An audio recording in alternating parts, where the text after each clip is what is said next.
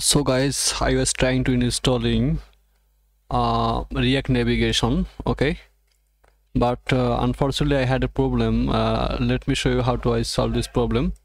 The problem was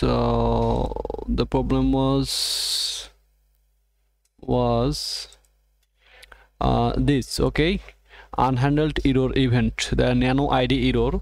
Actually it is showing in my app actually. So to solve this problem you can use this command, okay.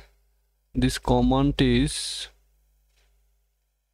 force force npm install react navigation force, or npm install this line of command, okay, @ react navigation / native __ force. So and it will forcefully install your packages. Hope this will solve your problem. Thank you.